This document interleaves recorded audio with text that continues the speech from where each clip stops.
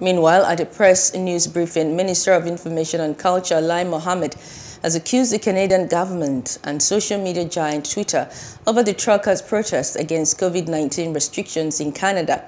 He said the Canadian protesters, who have blockaded roads and resorted to inconveniencing others, have been branded as terrorists or insurrectionists and subjected to a number of clampdowns by government and private organizations. Lai noted that the crowdfunding company GoFundMe has shut down the campaign to raise funds for the truckers after they raised over $10 million, adding that Twitter has suspended the truckers' account while the Ontario government has frozen access to millions of dollars donated through online fundraising platform Give Send Go to the protesters.